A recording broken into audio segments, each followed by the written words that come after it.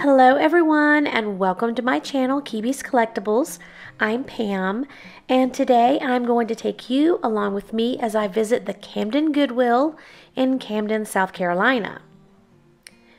I typically shop for my personal home decor and I like to shop to resell a few items in my two booths that I have locally here in Columbia, South Carolina. If you enjoy shop along videos, I would love to have you subscribe to my channel. Please like this video and leave me a comment below. Now, let's get ready. Grab your coffee, grab your tea, and let's go thrifting.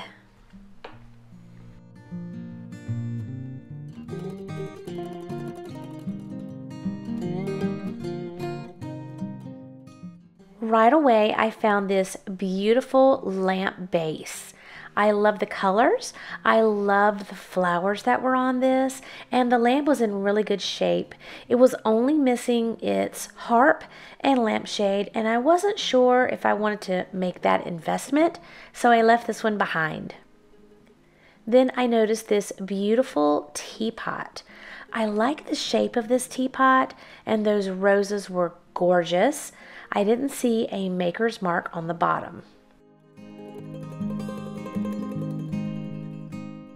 Next, I saw this beautiful plate. Perhaps it was a bread plate. It was lusterware, and by the looks of this tag, it has been in an antique shop before. But check this out. Look how cute this is.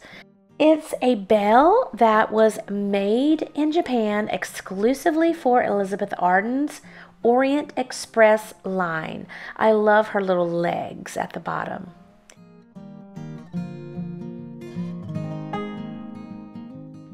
And check out this metal can. It's actually a game. It's called the Game of Baloney, and it says on the front it's made for 2 to 6 liars aged 8 to adult. I bet that's a fun game to play. And of course, I'm drawn to the brass candlesticks, but yes, I'm still on restriction, so I'm gonna have to leave these two behind. And then I noticed these. They were nice, but a little plain for my taste. I then saw this pink depression glass bowl. It looked like it should have a lid to it. Maybe it was a candy dish. And another gorgeous piece of brass that I'm having to just restrain myself. And if you need garden seeds, you get them at Goodwill.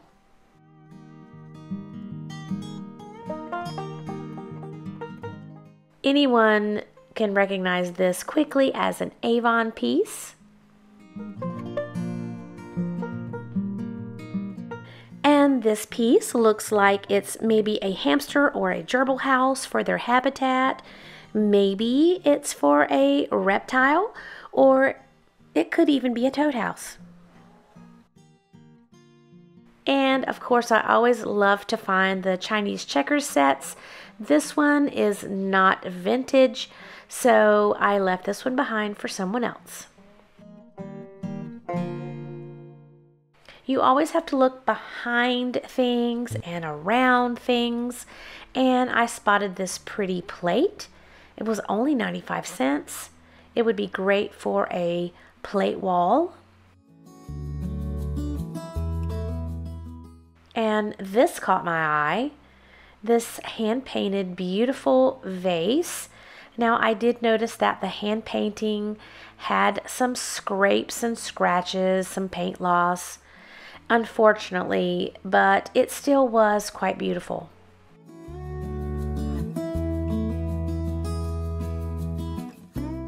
And up top, this little salt or pepper shaker caught my eye. It's from Niagara Falls, and I've never been there. If you've been to Niagara Falls, let me know down in the comments below.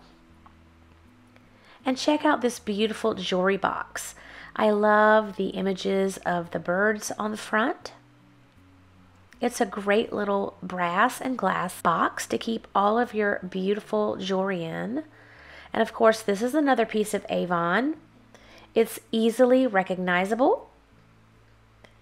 And this little vase is pretty typical, something you could find in Home Goods. But check this out. This took me a minute. I had to go through all of this. This is a sewing box, and it had lots of goodies still inside.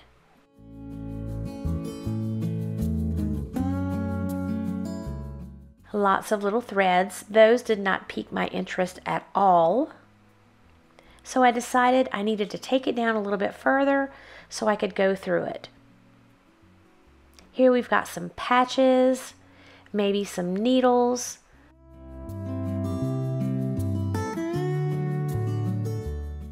And this is where my interest peaked. I was like, oh, lots of thread. Not here, but here. Look at these spools. Wooden spools. Some of them were vintage, some of them not.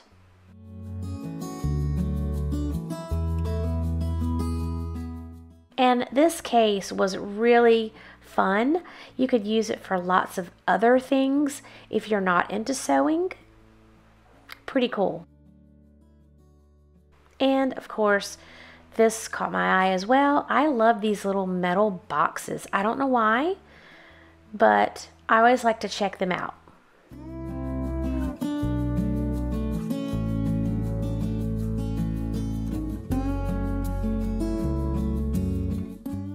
This was a pretty wall hanging, or actually it's something for your window.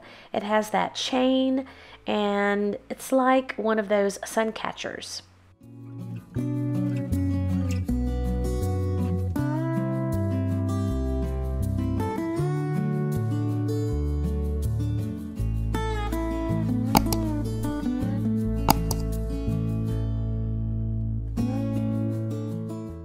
This magazine rack has an interesting look.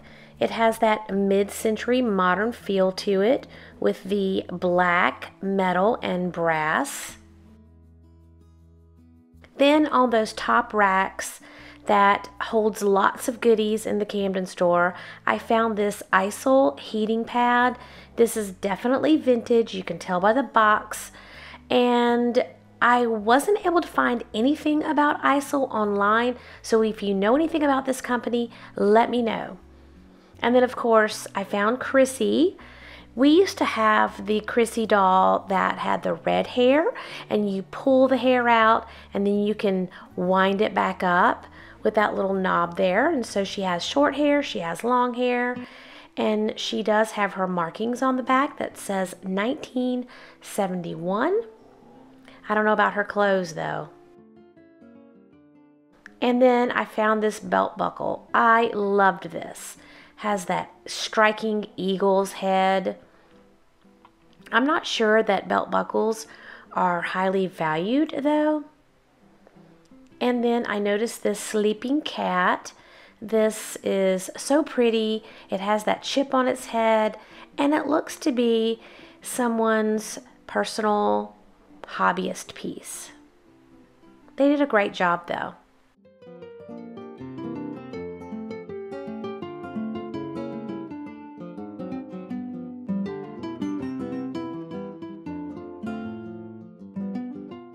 I'm not sure what this piece is all about, but he certainly was a cutie. These tricked me. I thought they were brass planters, but turns out they were plastic and spray painted. And this is just one bookend I found. I really like this one though. And this piece was pretty interesting.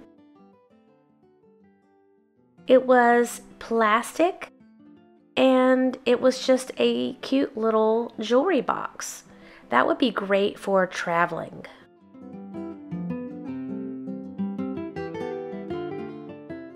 These were really pretty, but they were huge tapestry type Christmas ornaments.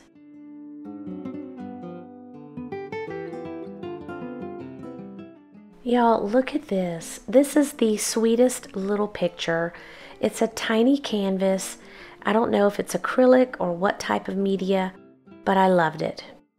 Although this is some type of bakeware, if you are a child of the late 70s and definitely 1980, you know this as a hat for what group they sang a song that you need to whip it good. Let me know that group down below in the comments.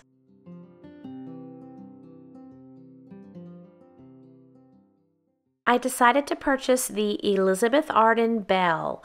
I just loved her look. She had that Dutch Holland feel to her, and I just thought her legs were something so cute, and I am going to try to sell her in my booth.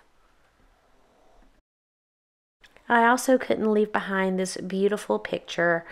It is about 5 by 4, and it might be an oil painting, I'm not sure, but it was just so precious, so eye-catching, and I had to have it, and I will probably try to frame this and sell it in my booth. And that's all that I purchased today. Thanks for shopping along with me. I hope you enjoyed our shopping trip. And if you did, I would love it if you would subscribe to my channel. Please leave me a comment down below and give me a thumbs up for this video. So until next time, everyone, bye-bye.